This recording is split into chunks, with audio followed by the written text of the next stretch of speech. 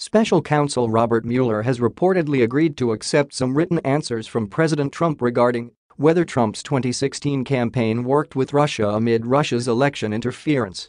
The New York Times reports that Mueller sent a letter to Trump's legal team late last week saying he would accept some of Trump's responses in writing. However, on the question of whether the president tried to obstruct the probe itself, Mueller's team acknowledged that executive privilege issues could put a wrinkle in their push for an interview with Trump and didn't ask for written responses on that matter, the Times reported. Both sides are still negotiating over whether the president will sit down for an interview with the special counsel.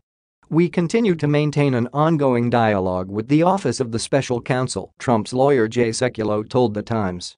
Recent reports have indicated Trump's legal team is reluctant to allow the president to sit down with Mueller due to concern that Trump could perjure himself. Veteran journalist Bob Woodward in his upcoming book Fear, Trump in the White House reports that former White House lawyer John Dowd told Trump in March that sitting down with Mueller for an interview would end in perjury charges and imprisonment.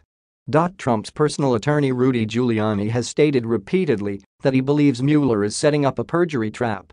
Giuliani last month said Trump's legal team was planning to send a letter to Mueller expressing their reluctance to allow questions pertaining to obstruction of justice during an interview with the president.